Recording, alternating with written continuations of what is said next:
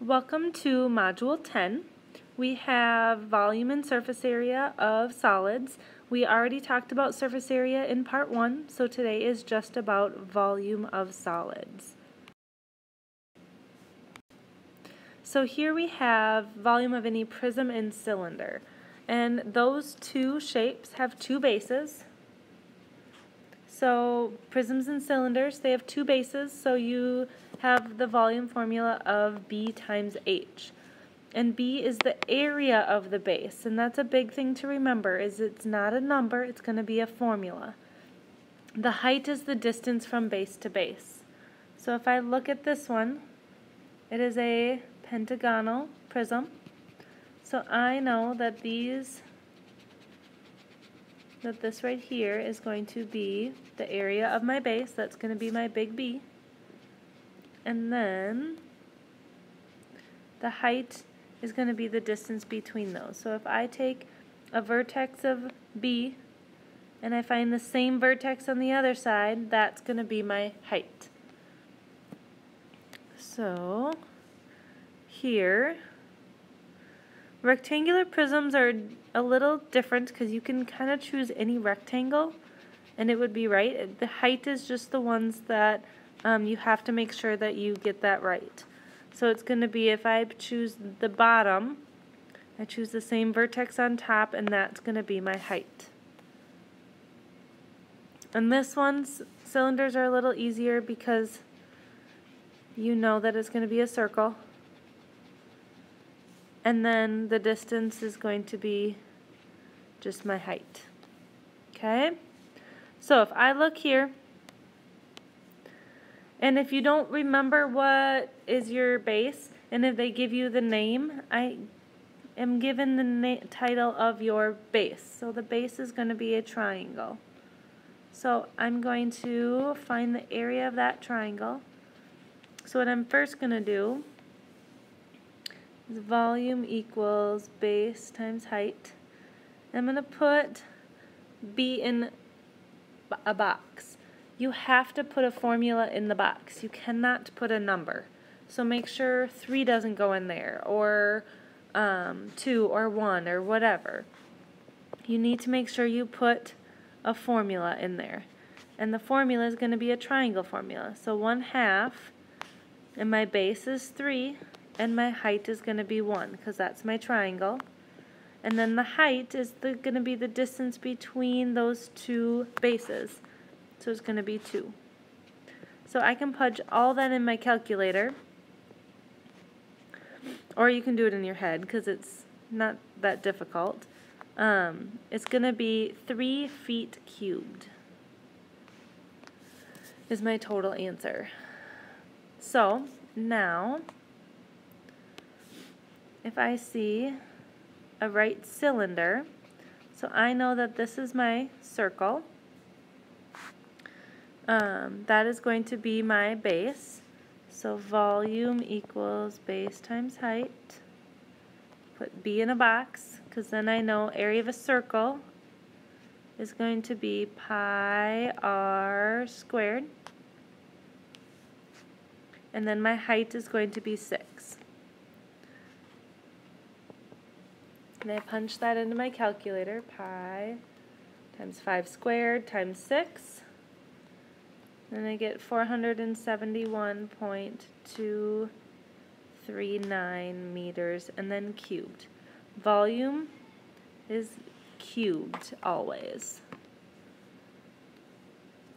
Alright, see if you guys remember how to find the volume here. So see if you can set it up, and then we'll talk through it. Okay, so if you see, I highlighted my base. That is a pentagon. So I need to put the area of a pentagon in my box. Well, if you remember, we normally cut this pentagon into 5 triangles. So that's why the 5 is there. So then it's going to be 5, and then your area of your triangle is 1/2 base times height. Well, 3 is my height, and then I know my side length is 5 because of the 5 over on the other side. So I know that it is going to be 1/2 3 times 5. and then your height is going to be 7. So I punched all that in my calculator and I got 262.5 units cubed. So we did prisms and cylinders that have 2 bases. Now we're going to do one with 1 base, and that is going to be 1/3 b times h. So it's still going to be the area of your base times the height, and now this time we're filling up our shape. Remember our surface area, we were talking about the surface, so I needed my slant height. Now it's going to be the middle of the figure.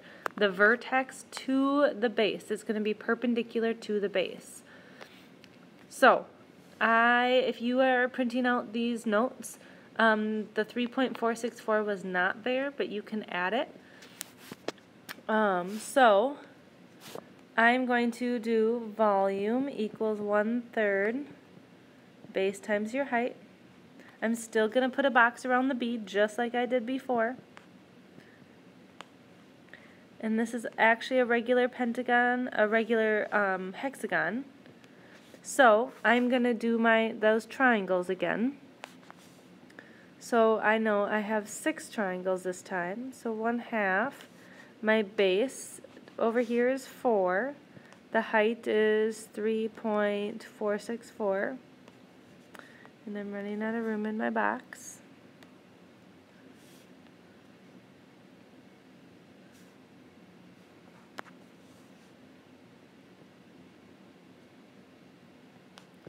And then my height. And I actually am given my height because it's in the middle.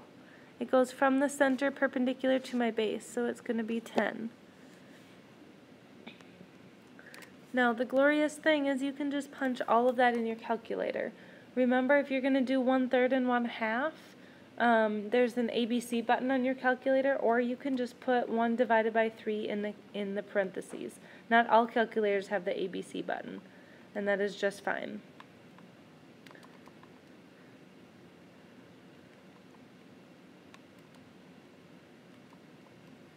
So I get 138.56 inches cubed.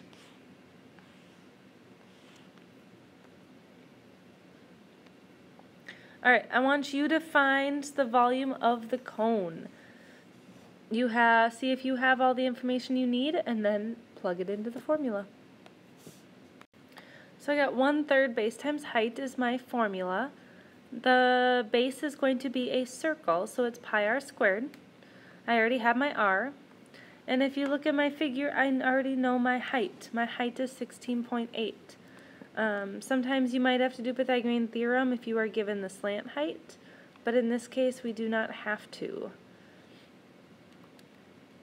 And then I'm going to punch all of that in my calculator, and I get 1,587.761 millimeters cubed.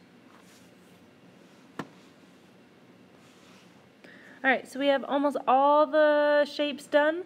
We have one to go, and this one is going to be a sphere, and it is a different formula. It's similar to 4 pi r squared, but now it's going to be 4/3 pi r cubed.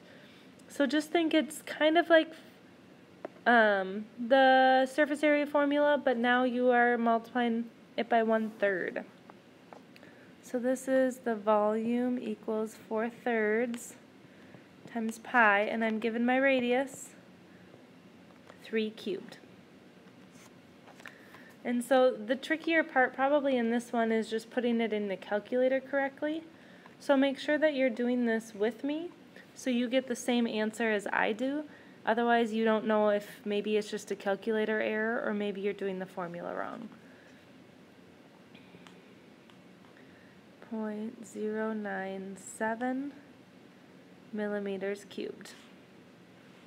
So I do 4 divided by 3, and I put that in parentheses, and then you just do 3 to the power of 3. So see if you can do this one, punch it in, see what you get. Alright, and this is your final answer, 57.906. 2.4 is the radius, so I plug that in. 4/3 times pi times 2.4 to the power of 3. And I plug it in and I get 57.906 centimeters cubed. All right, there's going to be some practice problems and a quiz on Schoology. Good luck.